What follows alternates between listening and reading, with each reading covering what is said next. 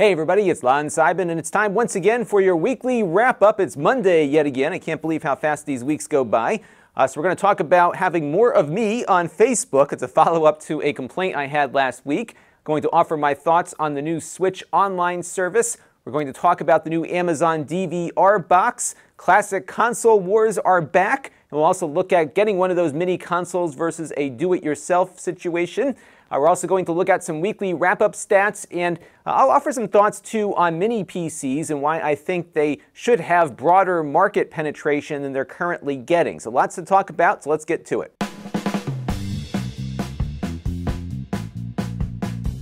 And I want to begin by thanking our newest supporter here on the channel, Paul Bilodeau. He contributed via Patreon, and I want to thank Paul and everyone who's been contributing to the channel on an ongoing basis, along with everyone who watches the channel on a regular basis too, because all of those things equal channel growth. Now, we don't have an advertiser this week, but we do have a non-ad and affiliate link for something that I love, which is audible.com. I've been an Audible member now for probably about 6 or 7 years. It costs about $14.99 a month, but you get a free book every month, and typically the books you get will cost more if you were to buy them versus what the monthly fee is. It's a pretty good deal. And they're sweetening the deal now too, because they have Audible Originals, which are audio books that are only on Audible, and you get 2 of those now a month on top of your free book. And one of the ones I just picked up was this X-Files short story. It's about 4 hours long or so, but it's read by the cast, including David Duchovny and Gillian Anderson. So it kind of plays out like a radio play.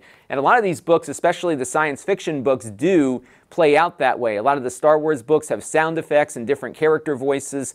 Really good stuff, and there is just a ton of content available to you on Audible. Definitely worth checking out. Another cool feature that I've been using quite a bit is their Whisper Sync feature. So given that Audible is an Amazon company, if you bought a Kindle version of a book and then get the audio version of the book, the two will remain in sync with each other. So if I am reading the book on my iPad or my Kindle device, I put it down and then pick up my iPhone to start listening to the book, it will start reading it right where I left off, which is great. So you have the ability really to keep both your printed copy and your audio copy in sync. And I've noticed now they're offering discounts on the Audible versions of books if you buy the Kindle book. I think they may have done this for a while, but I just noticed it the other day. So I picked up this book by Peter F. Hamilton, one of my favorite science fiction authors, and I also was able to get the audio book for $7.49, quite a lower price versus the regular audio book costs. So good stuff. Definitely check it out if you are interested in Audible. If you go to that link, I think you get a month for free to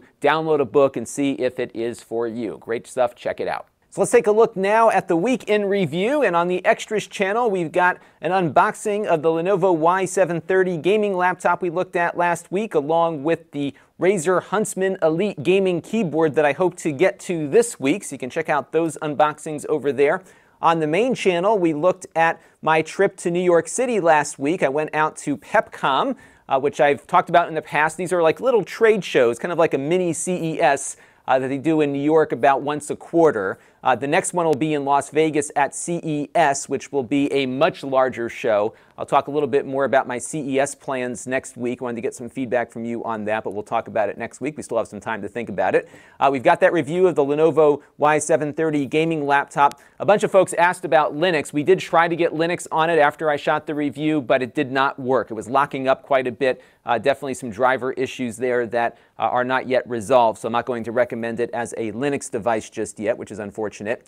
We also looked at the Shuttle XPC Nano, the NC03U. This is a line of mini PCs built on Kaby Lake. They start with the 3865U Celeron from Kaby Lake's generation of processors and work all their way up to an i7. We found the pricing on it right now for the i3 was pretty reasonable. So we're going to probably do one quick follow-up on the Celeron version just to see how well it runs the Dolphin emulator. That one might be up this week. We'll put that up on the Extras channel, but you can check out the full reviews of all this stuff at the master playlist link down below. And now it's time for a couple of things that are on my mind, and this is week 83 of me doing this as a full-time occupation. And you'll recall last week I was talking about Facebook and how they're not really stepping up their game to be a competitor with YouTube, especially as it relates to smaller creators like myself. And wouldn't you know, less than 2 hours after that video went up last Monday, I got this little pop-up on my Facebook account telling me to step up my game and join their Creator Launchpad program to monetize my videos. And wouldn't you know, they let me right in and everything is up and running. So I don't know if it was coincidental that that happened or if somebody there was watching it. So if you were, thank you.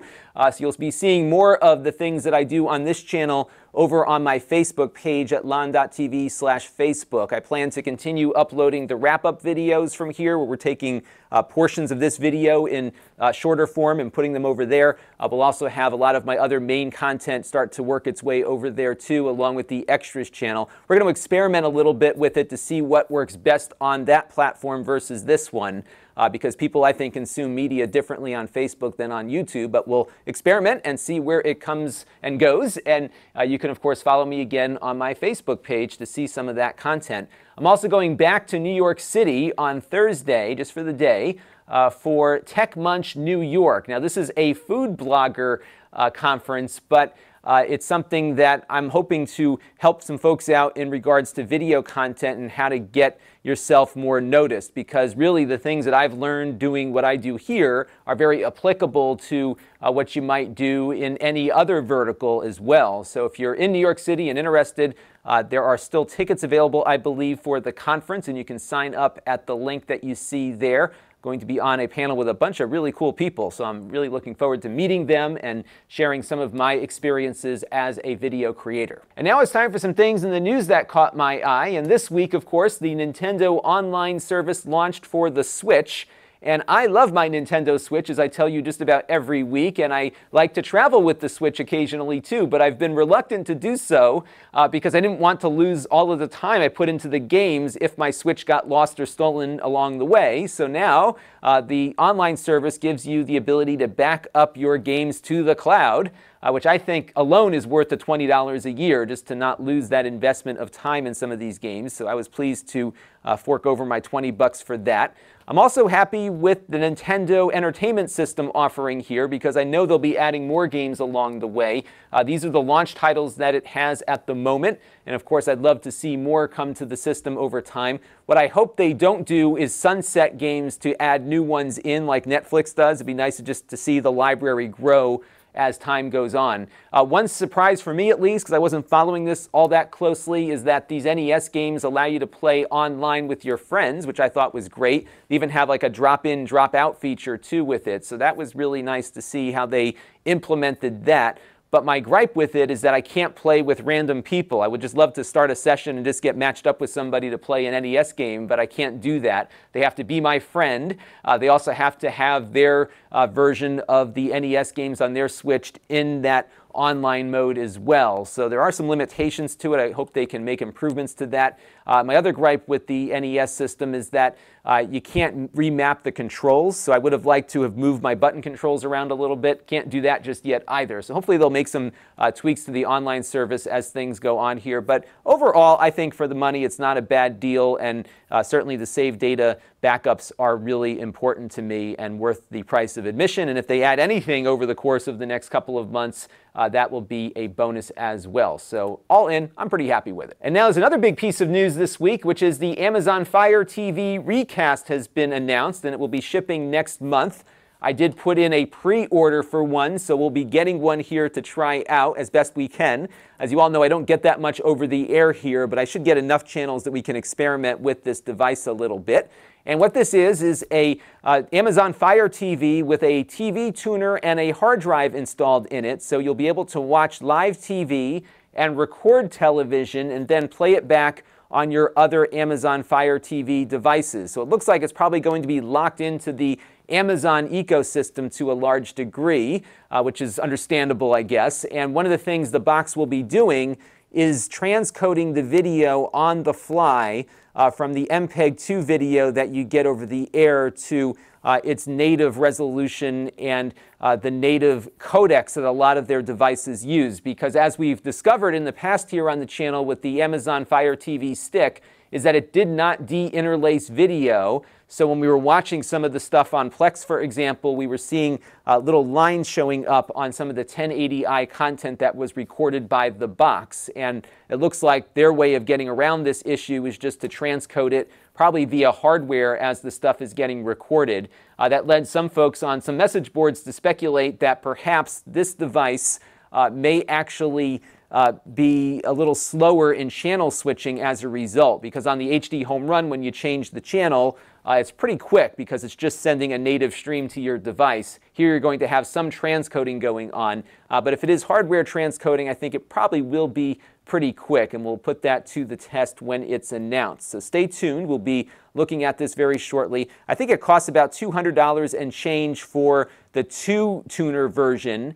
There is also a quad tuner version coming out as well, so you could watch and or record 2 things at once on the entry level. The other one will be allowing you to do 4 things at once. We'll also look to see if this has any better performance than what we've seen on the Fire TVs lately. Of course, the Fire TV 2, as we've discussed, is actually slower than the current iteration of Fire TV. So hopefully this one maybe has a little bit more performance built in. We'll be checking that out very shortly. And it looks like the console wars of the 90s are going to be reinvigorated with some new classic consoles from the big 3. Sega has announced that they will be making a higher quality version of their Genesis Mini that was announced earlier this year. They had initially contracted with AT Games to put that together. AT Games makes those cheap plug-and-plays we see at just about every discount store out there, and you definitely get what you pay for with them. So it looks like they are bringing it back in-house to make a better product. So that's going to be delayed, but it is coming next year. Later this year, though, it looks like the PS1 Classic will be arriving at your mailbox if you were quick enough to pre-order one. I did this time because I always miss the boat on these things. This will be a little miniature version of the Sony PlayStation 1 with some of the classic games from that console. So that's going to be about $100 and should be out very shortly. And we've long speculated that the next mini console from Nintendo will be the N64. And we don't have confirmation of that yet, but there looks to be a European trademark filing that details the controller in a format that we've seen on the boxes of the other Nintendo consoles. And the fact that this news happened to just leak out the same week that the PS1 Classic was announced, I think lends some credence to the fact that this holiday season you'll be able to get your hands on a little mini version of the Nintendo 64. I'm eager to see if they are doing this, what they're going to do to the controller. My understanding from how the original controller was designed was that the analog stick on it was overly complicated. So I'm sure they'll probably do some simplification of that or use more commodity parts for the analog stick on this new mini console if they do indeed make one. But I've been very pleased with the quality level that Nintendo put into these classic consoles. I have the SNES Classic console in the back room over there, and it is really well built. The controllers feel right, just is a really nice thing to have and play with, and no doubt they'll put the same level of quality into that console. Sony definitely appears to be taking a page out of Nintendo's book, even down to the classic moniker for what they're developing. So these are really nicely designed little pieces of history that I think a lot of consumers will be interested in, and I hope Sega now, taking back their license from AT Games, will do the same with their Genesis Mini console. All in, it'll be a very good year for us retro game fans looking for a bit of official nostalgia to play on their televisions. And now it's time for a Q&A, and our first question relates to those mini consoles. And this is not a viewer who tweeted this, but a viewer retweeted it, EPOSVox, but I wanted to talk about this a little bit. So Joseph W. talks about the PSX Classic, which is that little PS1 Mini that we just talked about. And he says, you know what, you could go out and buy one used with a mod chip and some CDRs and get the same experience for far less than $99. Or, of course, you can build your Raspberry Pi and do it yourself. And that is very true, but I don't think consumers are looking to make any effort to get this experience back. They really don't have time to do the things that we all do as hobbyists with this technology. And I think at the end of the day, consumers want appliances, and when Nintendo, or in this case Sony, comes out with an appliance that really makes them feel nostalgic for the original console, a really nice scale model of the device they used to have hooked up to their TVs, and a full-scale, very functional controller that feels very similar to what they remembered as a kid. If you can go out and buy that for $100 or $79 or whatever, you're going to do that because you don't have time to make your own thing or solder in mod chips. And a great example of where consumers are going can be found with virtual reality. It kills me, as I've talked about a lot, that VR hasn't taken off the way it should have, given how good it is right now and how bad it was just a few years ago. So if we take a look at VR sales worldwide from 2017 to 2018, you're going to see that the biggest selling VR system on the market by far in both years has been the PlayStation virtual reality system that plugs into the PlayStation 4. Everybody has the same experience. You buy the console, you buy the box, you plug it into the console, and you're done, and you've got VR. And it's selling more than its competitors are combined, or at least equal to all of its other competitors. It's still not a huge market. It still has a lot of room to grow, apparently. But it looks like consumers are not looking to make this a complicated transaction. They don't want to have to deal with graphics cards and PC configurations and getting all these pieces put together in the right way and spending all this money when they can just get something that plugs in. It won't be as good as the more expensive stuff is, but for most consumers it's good enough, and that, again, comes down to the point that consumers want appliances. Now, going back to some of these classic consoles, if I consult my focus group, which is my circle of family and friends, I have a lot of people that just love these little mini classic consoles that come working out of the box. And for many years, I've been telling my friends, hey, you remember those games we used to play as a kid? I could put them on your phone for you. Wouldn't that be fun? They're like, yeah, maybe I'll get it going. You put them on there. They never play with it because it's so hard to get up and running. Yet a lot of them went out and bought these consoles and were sharing videos and photos of their kids playing with the games they used to play with when they were their age. And I think there's something about these things that consumers want more than something like one of these do-it-yourself kits that require a lot more effort to get up and running. If it's your hobby, great, but if it's not your hobby and you just want to play a game every once in a while, I think those little classic consoles are going to be here to stay, and it's great to see manufacturers looking to fill the void for us who are really just looking for a quick way to enjoy those old games. As next question is more of a YouTube business question, which I always love to answer. Duncan Cunningham wrote in saying that a bunch of channels that he follows are now putting some of their weekly longer content on different channels versus their main channel to maybe prop up the viewership on some of their mainline content. So of course on this channel most of the content that I do are product reviews, and this is a weekly anomaly in that it's a very different type of content. But I figured, you know what, if other people are doing that, maybe I should look into this. So the first thing I did, of course, was consult my statistics to see how I'm doing from one year to the next. So this is kind of a year-to-date comparison. This is January to September 21st. And you can see here that my watch time is up pretty significantly, as well as my views. So we're not losing any viewership here, even though I'm continuing to do the wrap-up and it's getting longer and longer. In fact, once I started doing this full-time, the wrap-up got a lot longer, I think. So this has certainly been a newer concept to the show here, at least longer form, 30-plus minute content once a week. So I'm not seeing any reduction in viewership overall. This is every video on my channel, by the way.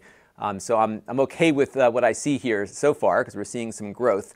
And then what I wanted to do was look at the average view duration, because a couple of things that YouTube looks at, of course, is not only how many views and watch hours you're getting, but also how long are people sticking around on your videos. And you can see here I'm doing a little bit better in 2018. We're running about 4 minutes on the average of viewer attention, and that is a good trend line I see here, is that orange line is creeping up above the blue.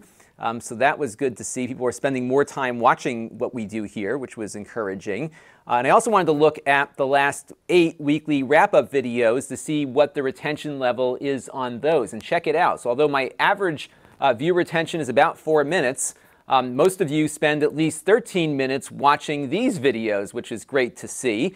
And another encouraging statistic that came out of this evaluation is that 79% of the people who watch the wrap-up videos are subscribers, which is the inverse of my normal review videos. Only about 20% of the views I get on my reviews come from subscribers. So my mission with this series is to reach out to subscribers, and it looks like we're accomplishing that, number one. And it also looks like we're accomplishing much longer watch time versus my average. And maybe to some degree, this is actually driving up the overall watch time average of the channel, which actually probably does better on YouTube search and algorithm recommendations because of it. So all those things combined here, I think I'm going to stay put with the wrap-up on this channel, because I'd hate to have to get you all to move somewhere else to watch it when it's doing a lot of help of the channel here versus harm. So I am comfortable, having looked at the data here, to let the show stay put. We may at some point change the date of it. One of the things I experimented with this week was putting that Pepcom recap out on a Sunday morning just to see how it would do, and it actually did pretty well. So that informed me about maybe some things to think about as we roll forward here on the wrap-up as to when it gets uploaded. But beyond that, I think I'm going to keep the wrap-up right here because it seems to be helping the channel, so we'll be sticking with that. Now, one thing I did do, though, because I didn't want to overload subscribers, is create the Extras channel. And this is kind of a place where I do really quick hit kind of things. There's some products that are, cool, but not cool enough to be something I push out to the main subscriber base, but I still want to get the benefit of search traffic, and that's what the Extras channel does. I unbox stuff, so those are really quick and easy videos to do, and the best part is I have to unbox the stuff anyhow, so I may as well record it. And I'm looking at the trends there, which have been very good. I'm starting to get a lot of search traffic on that channel's activity, and it's also monetized because it met the minimum thresholds from YouTube. So I did that in a way to prevent having this channel gunked up with shorter videos that may not have the same level of care and quality put into them as I do on this one. So if you are looking for more from me, definitely subscribe to the Extras channel at Lon.TV/extras. Now, I got a related question in just after that one. It's kind of funny how these things always come in pairs from different people. And Baramoose was wondering about the overall watch time implications, especially when you have something like I have, which are the credit rolls that run at the end that thank all of the Patreon subscribers. Now, when I started doing this, when I first started doing Patreon, it was a very short credit roll, but now it's running at about a minute or so. It's pretty long, thanks to all of you who are contributing on an ongoing basis to the channel. So I dug into this a little bit too, because there is an implication that if people are dropping off your maybe 3-minute video at the 2-minute mark when the credit roll starts, that certainly will hurt its search position a bit, just because you're not getting the full benefit of a long-watched video. And what's funny, though, as I started looking at the data, is that people are watching the end credit rolls. It's dropping very quickly here, as you can see, but they're not dropping off almost universally. There's just a tail off here. So people are actually watching to the end in some cases, but in many cases, they're not all dropping off the minute those credit rolls pop on. And I think the reason for that is that because most people who watch what I do are not subscribers, they're probably curious to see what this credit roll is all about and maybe stick around and watch it for a few more seconds than they otherwise would. So as a result of that, I'm not seeing a universal, canyon here. It's kind of a slope down as people tune out. So it's something to think about, though, for some of the shorter videos on the Extras channel. But I did check out a few of those shorter videos, and some of those are doing just fine anyhow. So maybe something in the YouTube algorithm determines that if enough people are watching something about this product, they may as well put it up in front of more people. And some of the Extras channel videos now have a lot of views, even though they are very short and have a good chunk of that time made up by the end credit rolls. Now, this last question comes in from John in regards to Mini PCs and what he's doing with his. He found his Mini PC to work great as a Plex server, given that it can do everything he needs it to do thanks to the transcoding that's built into the Intel chip, but it consumes a lot less power than what he was using before. So it was a real win-win for him, and he sees these things working more as appliances again than as a traditional computer. One of the things that I struggle with when I do a review of a Mini PC is to try to anticipate all the different things that somebody may want to do with one, because everyone comes in looking for something else. And what I like to look at is what might the consumer's perspective be, that if you see this $150 bare bones computer on Amazon, what do you want to do with it? And I have to, again, anticipate what maybe a family might want to do with a very value-minded PC. Can they browse the web? Can they do word processing? Can the kids get their homework done on it? But I also have to think about the enthusiasts, about the home theater side of it, or maybe those who are looking for an emulation box. So those are why I look at all these different things, because people do actually buy mini PCs for gaming sometimes, and that's partly one of the considerations. I do think that we're at a point now, especially with some of the Gemini Lake NUCs that we looked at recently, these mini PCs for a very low price might be enough for many families. You can even edit video within reason on them as well, as we've tested out. A little slow, but it can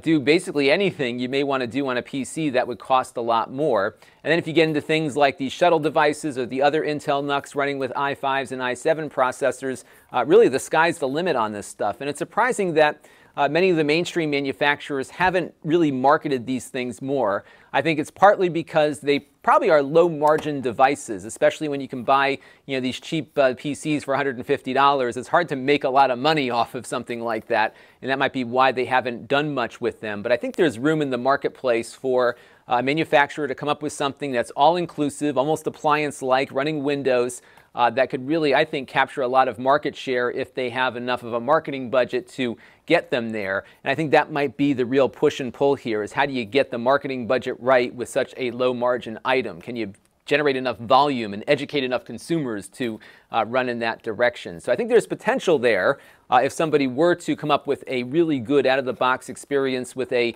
sub-$200 mini PC. Now, HP did have a sub-$200 mini PC back in 2015. This was running with a Celeron processor, basically the same guts as their Chrome box at the time.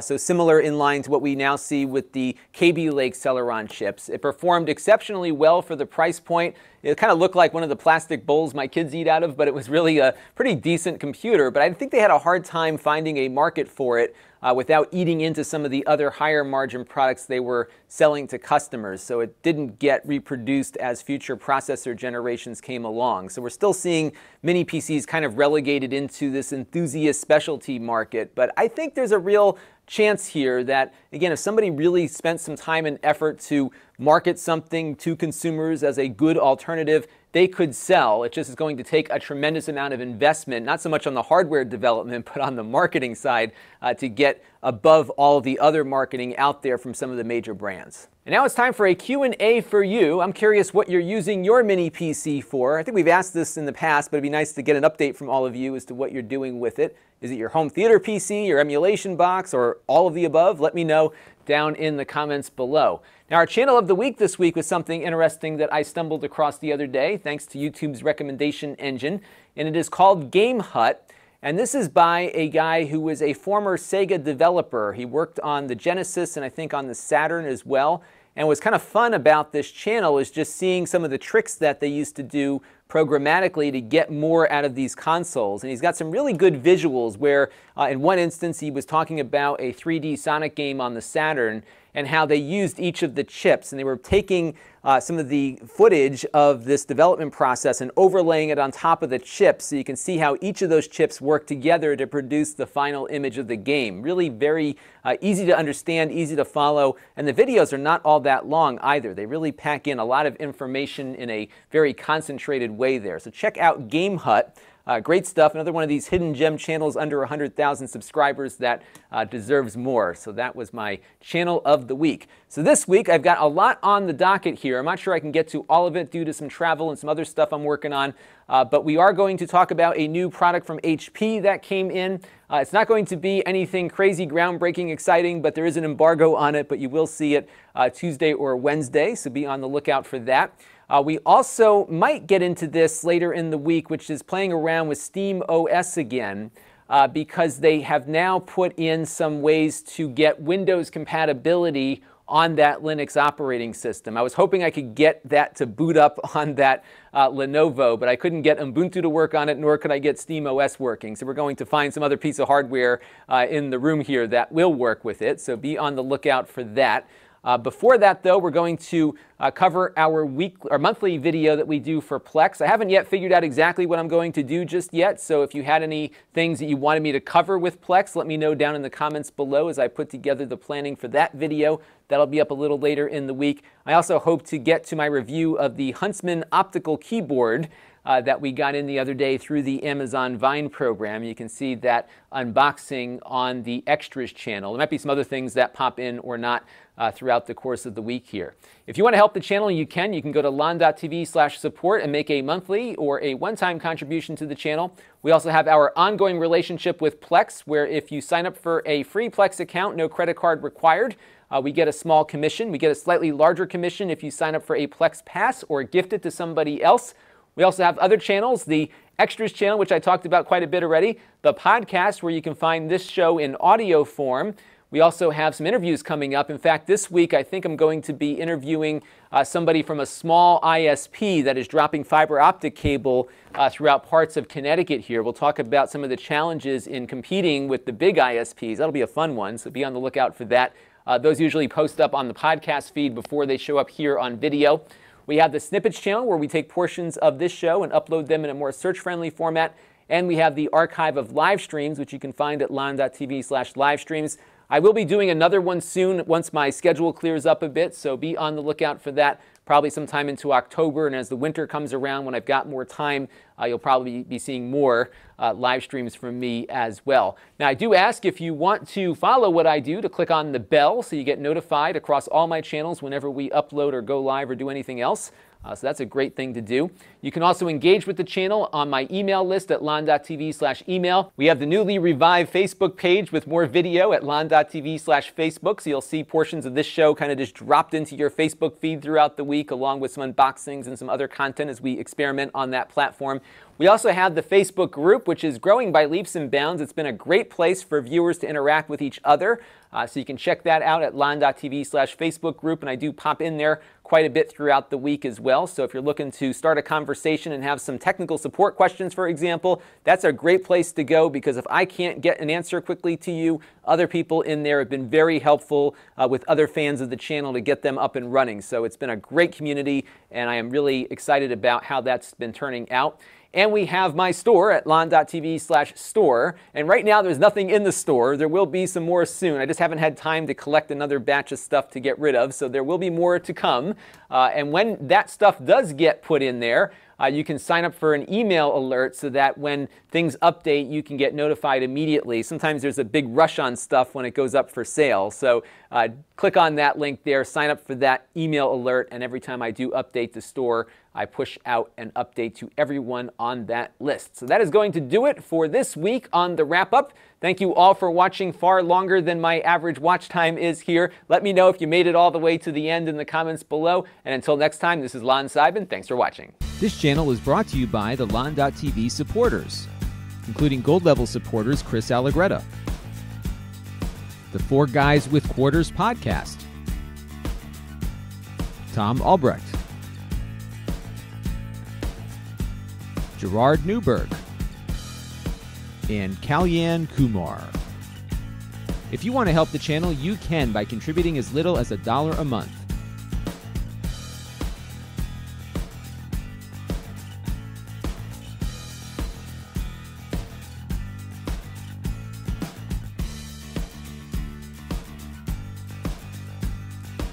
Head over to Lon.TV/support to learn more.